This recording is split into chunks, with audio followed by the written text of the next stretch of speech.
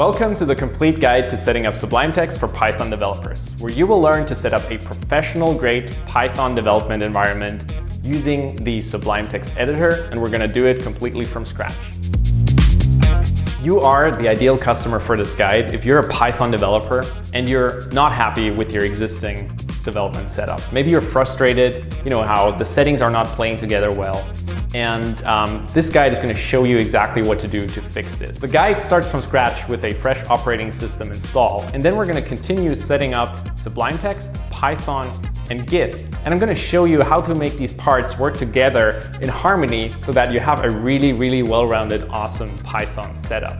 All of this is done through easy to follow step-by-step instructions and screenshots in the guide.